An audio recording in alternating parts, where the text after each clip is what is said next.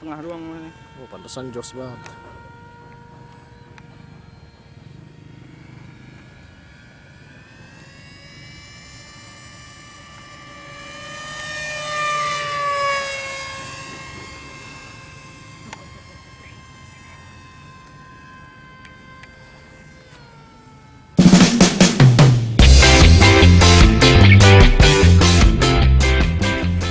Hello guys, it's me again Julius. Thank you for visiting my channel. It's been a long time since the last episode. I've been busy making this project. This is a T-2 Buckeye, a jet trainer for US Navy and US Marines before they switch to T-45 Ghost Hawk. When I first saw this plane image on Google, when I searched about RC jet trainer, I fell in love about this aircraft, and I said to myself that I have to make this plane in RC model, and here it is. This is the RC model. It is with 1300 wingspan millimeters and 1400 grams flying weight. It equipped with retractable landing gear like this. Okay, and it used 4S battery. Learn from the F4 Phantom that only can fly slow. I hope with 4S battery it can fly more fast than the Phantom. And like usual, I use pusher prop like this one. It's NTM 2830 1000 kV. It's quite powerful motor, about 370 watts. I know you guys want me to make EDF version of this plane, but I don't have the EDFs or battery that suit with this plane. But if you want to support me, I have just made a Patreon. You can find the link on the bottom on the description, so I can buy the parts for more EDF jets and of course share the plane with you. Okay, after this we will see how I build this model jet. Check this out.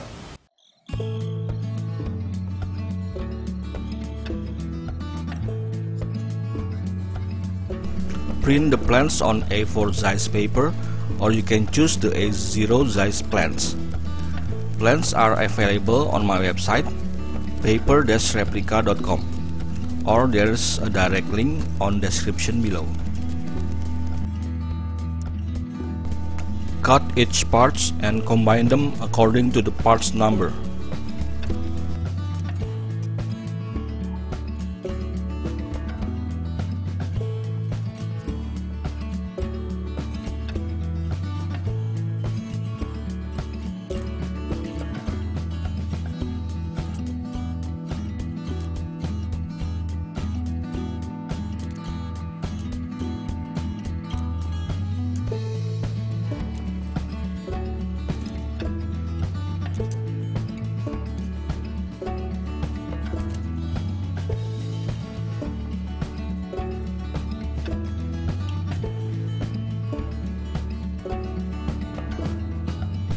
And then trace it onto 3mm and 5mm foam sheet.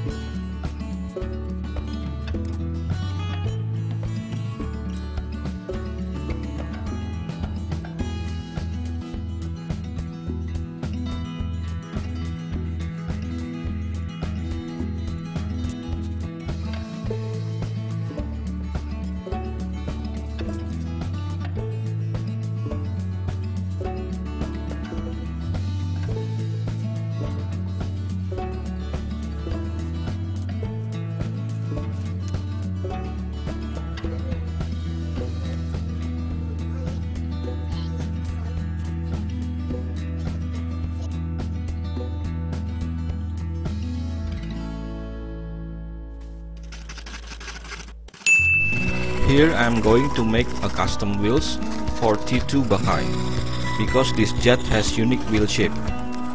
I use 7mm plywood for the rim.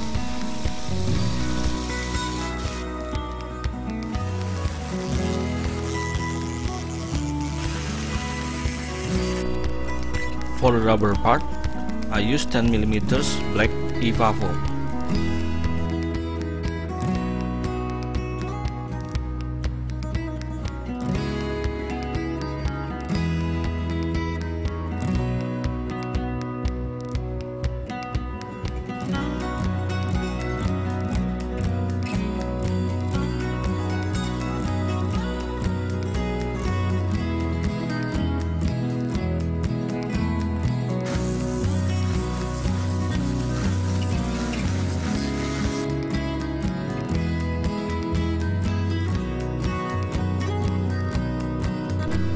For bushing, I use 3mm ring.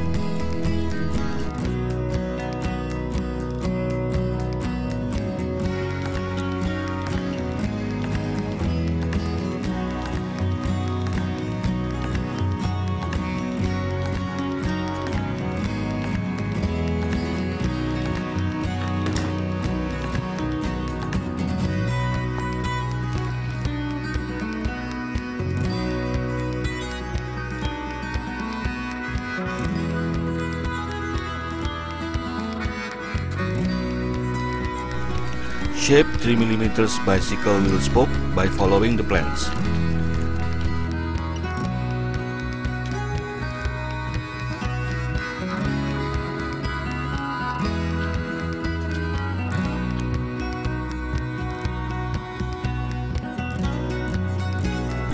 I use 3mm bolts for stoppers.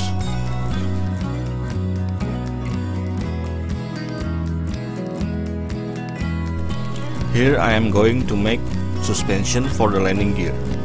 I use plastic from plastic tray to make the hinge parts.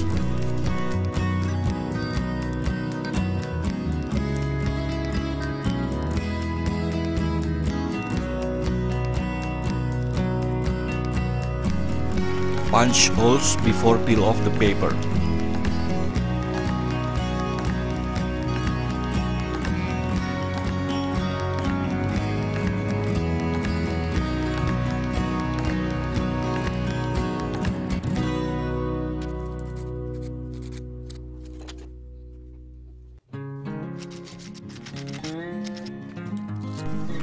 I use epoxy glue to glue the hinge parts.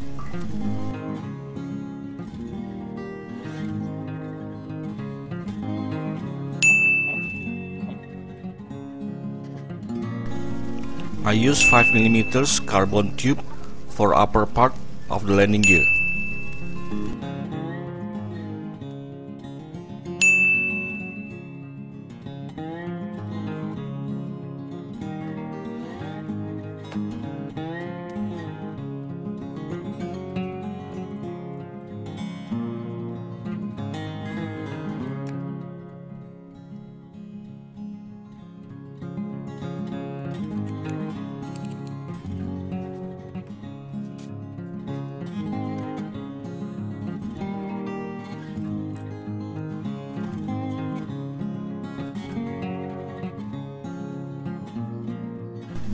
Eventually, I only use this suspension landing gear for the front landing gear.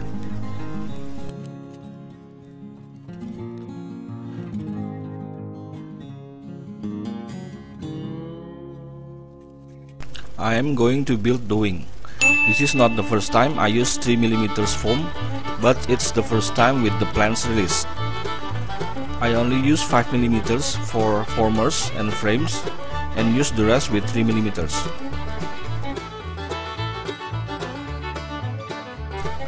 Make lines on the inside side of the bottom part of the wing for spar positions according to the plans. Sanding the leading and trailing edge like this.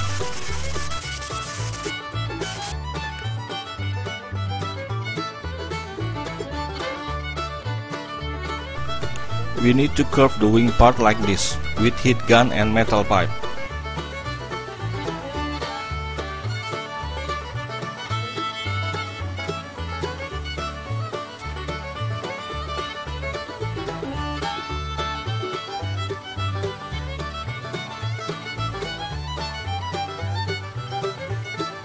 Continue attaching airfoil formers and spars.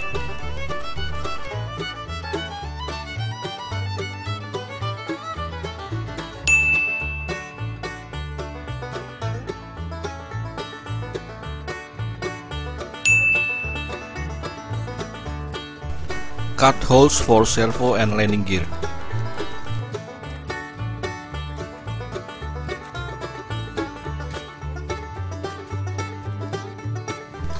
This part is a base for the landing gear. It's a 70mm plywood.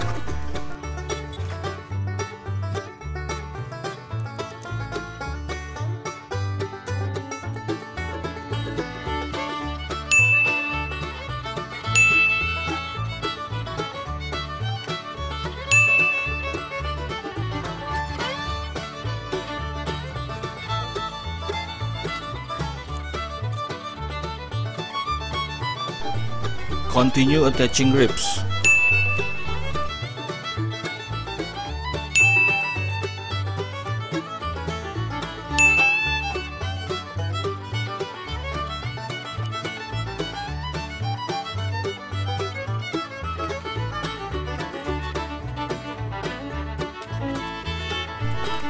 This is how I install a servo for servo-driven retractable landing gear. You should use a metal gear servo for this. In the end, I replaced this servo-driven retract unit with a servoless retract unit.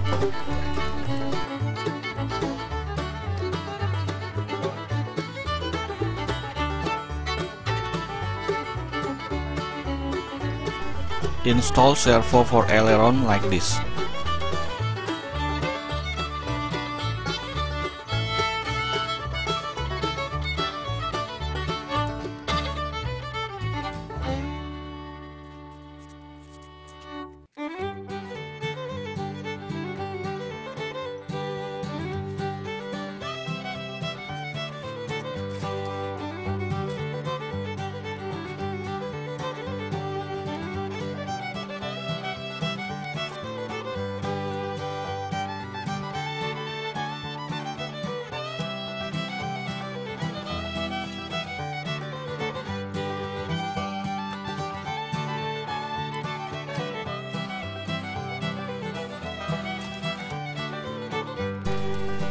Close the wing with the top part.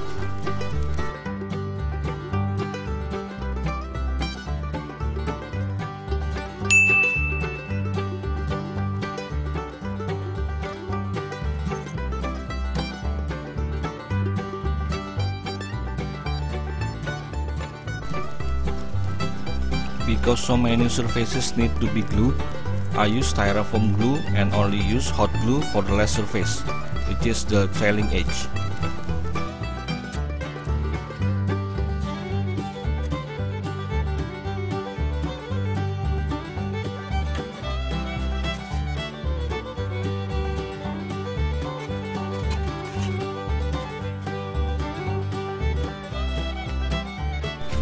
Close the wingtip with foam.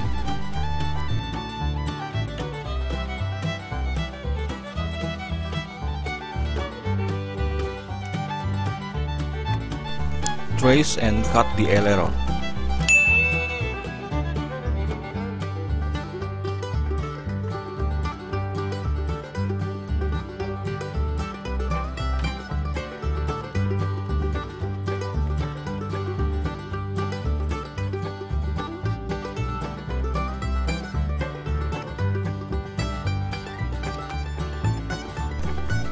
Remove one edge of the aileron about 2mm for aileron free movement, and also remove 5mm of the bottom leading edge of the aileron. Add foam strips to fill inside the aileron like this.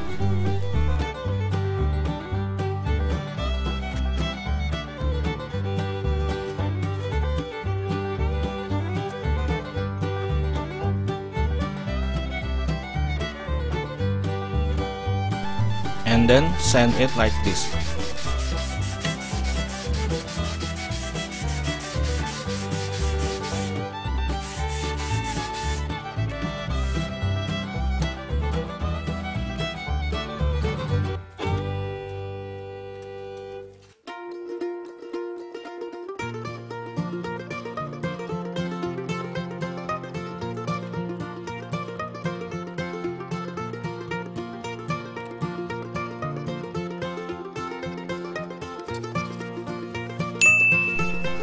I use 50mm styrofoam block to make a wingtip.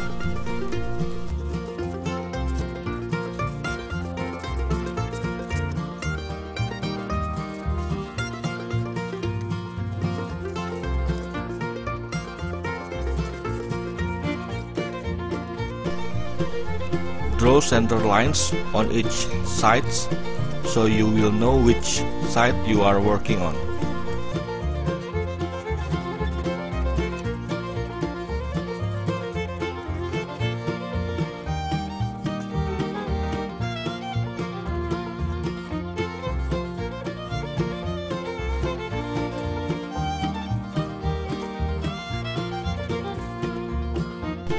Sand it with medium sandpaper and water to have a smooth finish.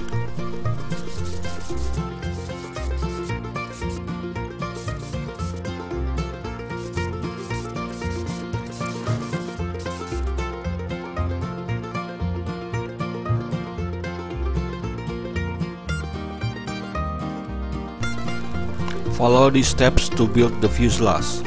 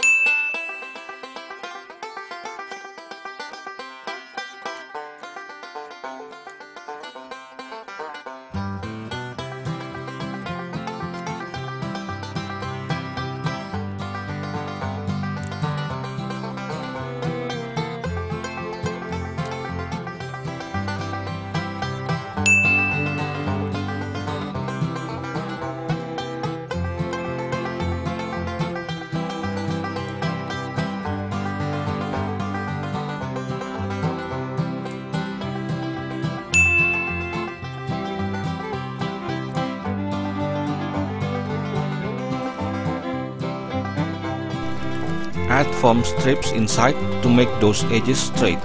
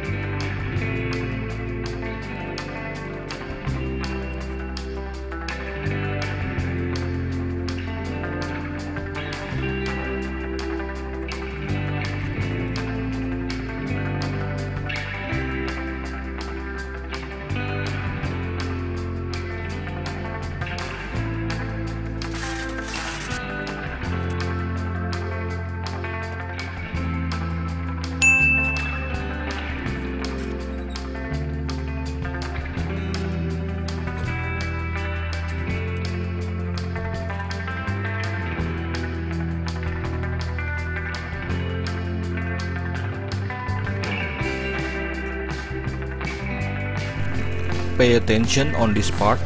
Both edges are not met with upper wall edges, but glued to the base instead.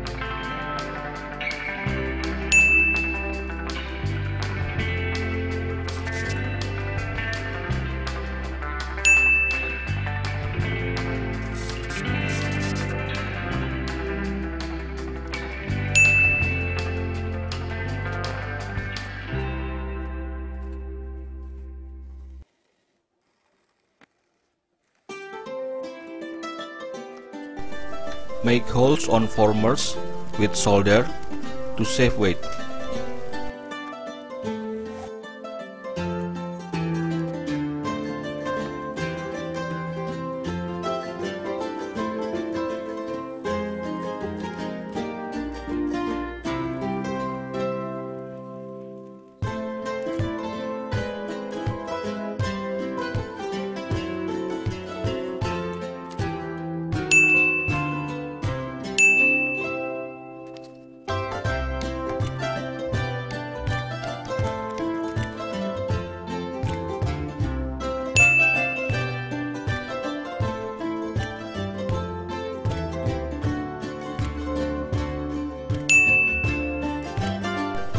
Attach the wing to the fuselage.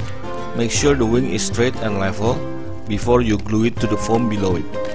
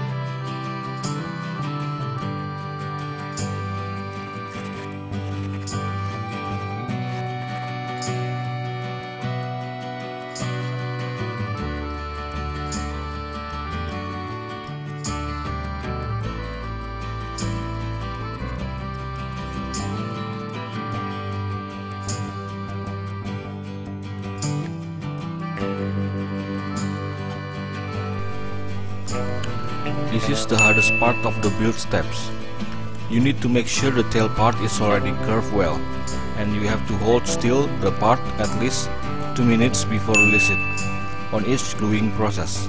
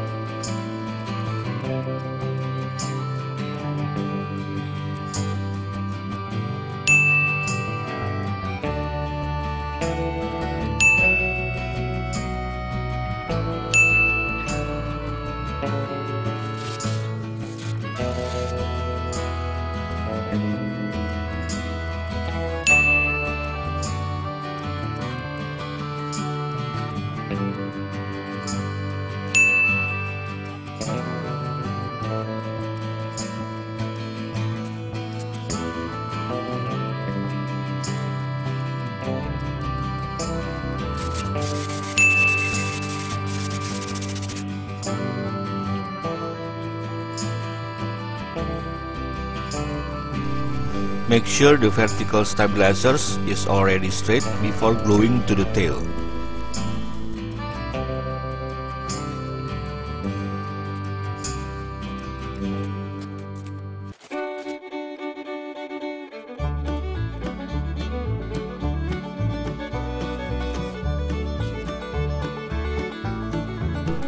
Use a pair of toothpicks to secure the vertical stabilizer.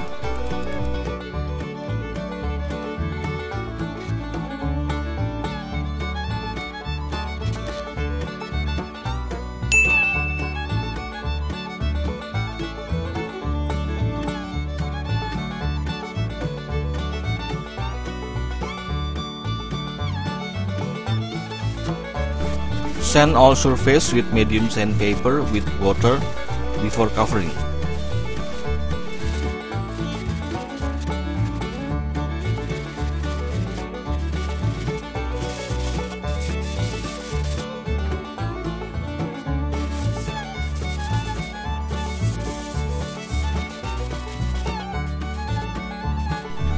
These are basic steps to cover the airplane with wax paper. First, we need to cover the upper part first. Apply glue on top and the bottom surface and spread evenly with brush. Put wax paper on top of it and trim it to fit the size.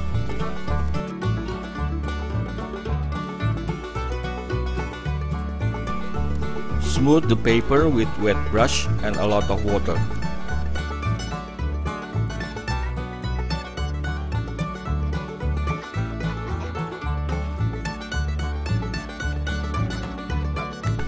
Fold the excess paper and glue to the back side.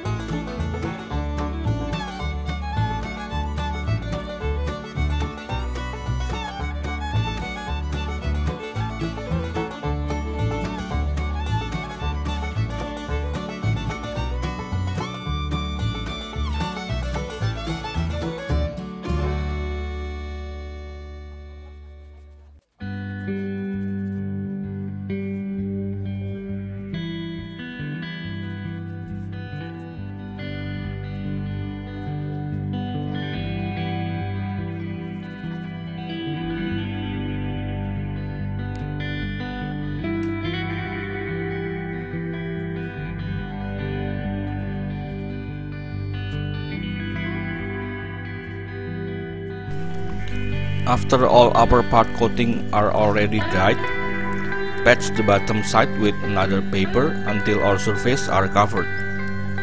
Leave overnight or at least 3 hours to let the paper coat dry.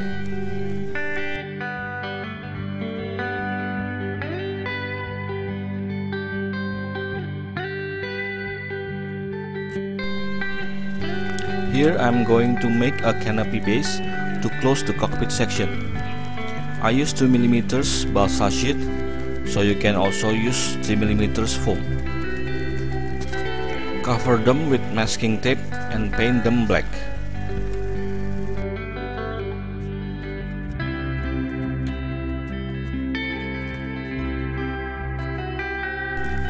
I use 0.3mm mica plastic for the canopy.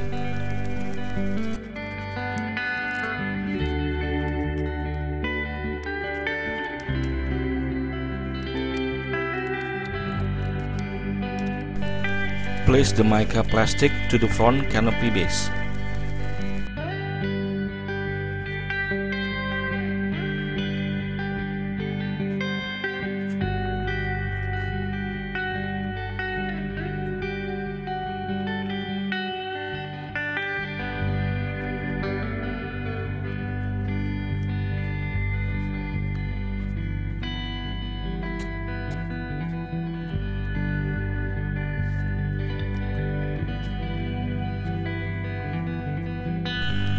You need to glue this part like this. Leave 5mm hanging on the front. That part will be inserted onto the front part canopy that already glued to the cockpit.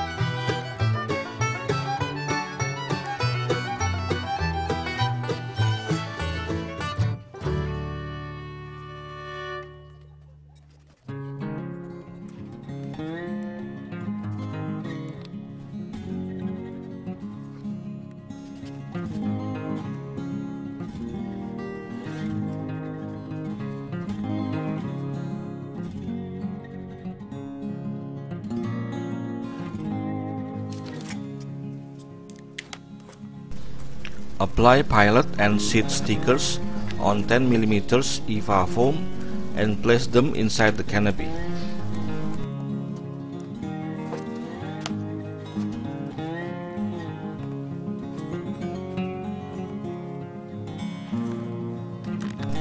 For landing gear doors, I use 2 mm balsa sheet covered with packing tape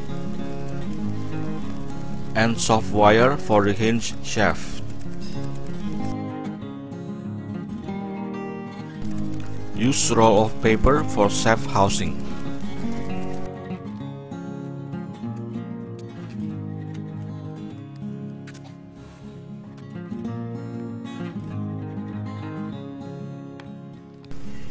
I use elastic thread to connecting landing gear door to landing gear strut.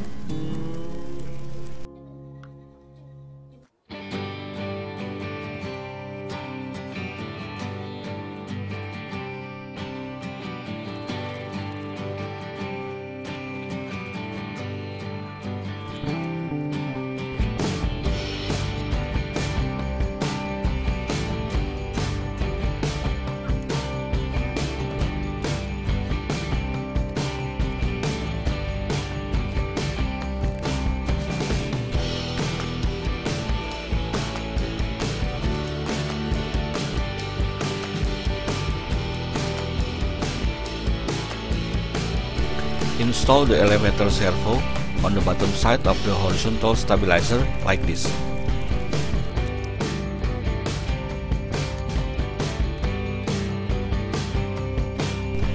And then add a control horn and push rod.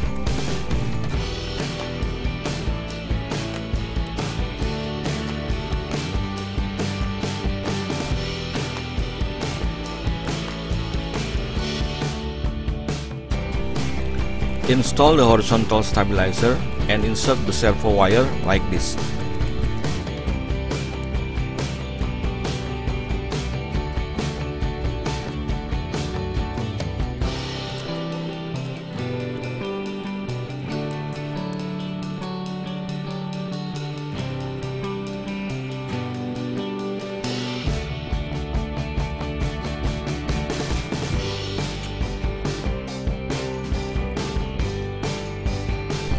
And then install servo for rudder.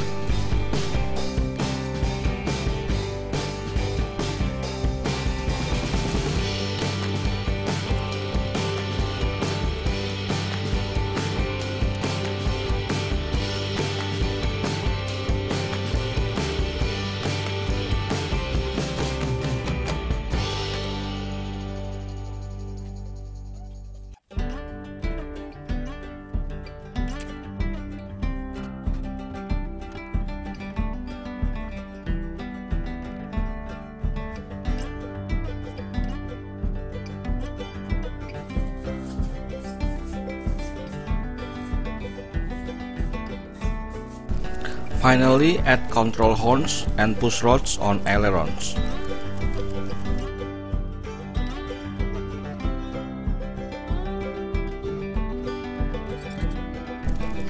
I use an NTM 2830 1000 kV brushless motor with 8-inch 4 blades propeller and 50 amp ESC and 4S 2200 mAh LiPo battery.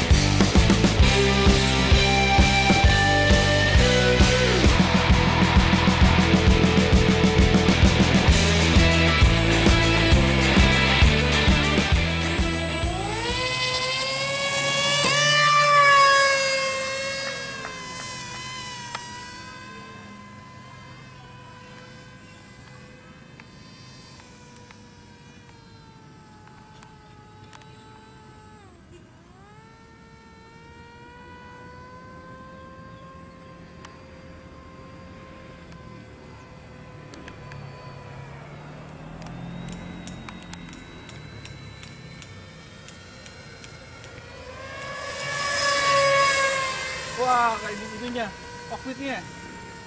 Lepas. Cockpit mau lepas. Slow aja, santai aja Om, terbang ya Om.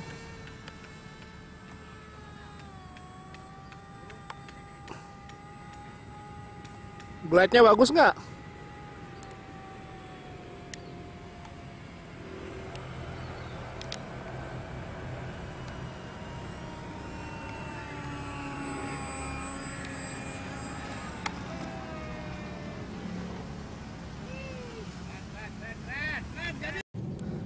Ayo, juru parkirnya.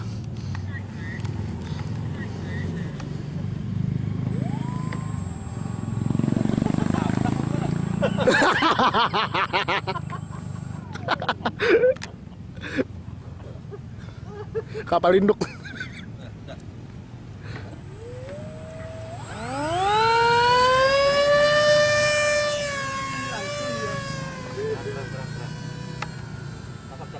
Ah, beli ya besok. Diturunin dulu sih throttle-nya, Om.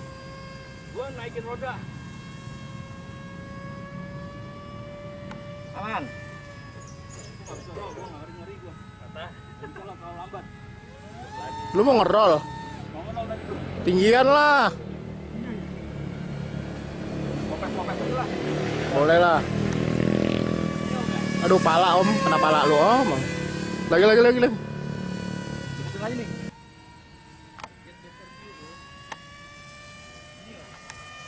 Kurang rendah Om. Ini pakai 3S nih Om? Enggak. 4. Tengah ruang mana? Oh, pantesan terus.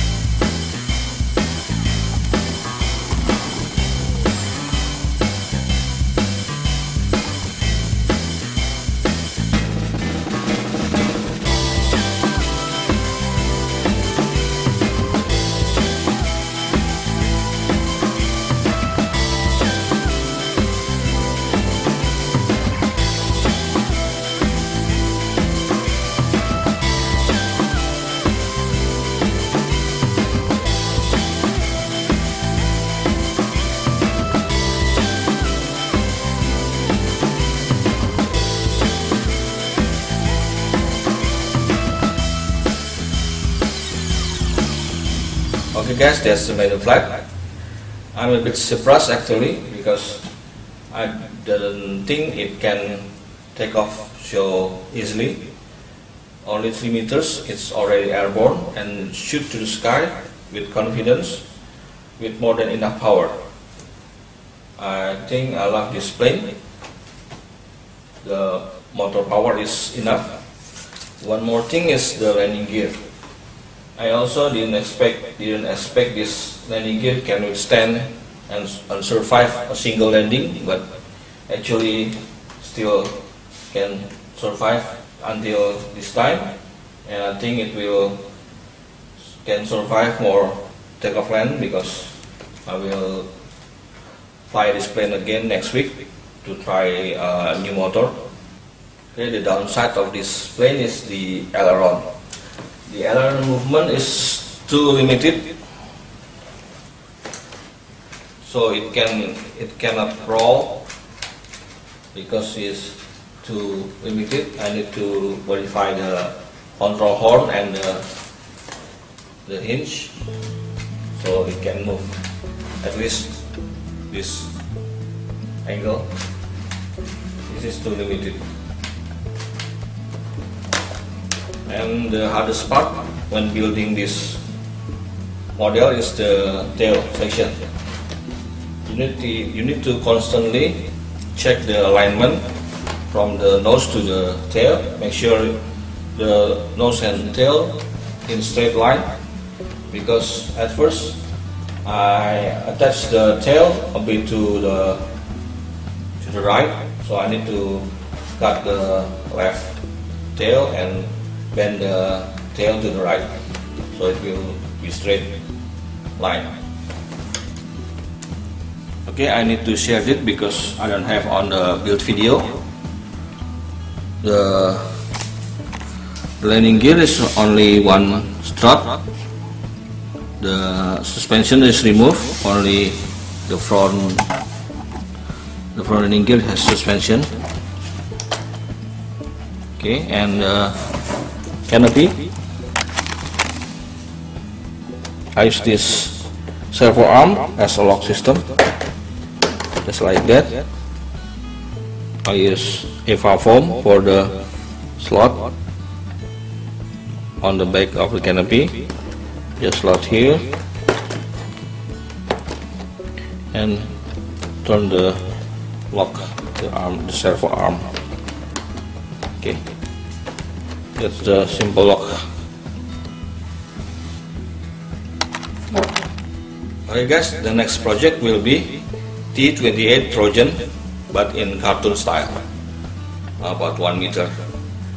And I don't have time for continuing Douglas DC-3. I think I will make a new episode, part 1, for building especially DC-3. Well guys, if you like this video, consider to like and subscribe. And if you want to support me, you can visit my Patreon link on the bottom. And thanks for watching.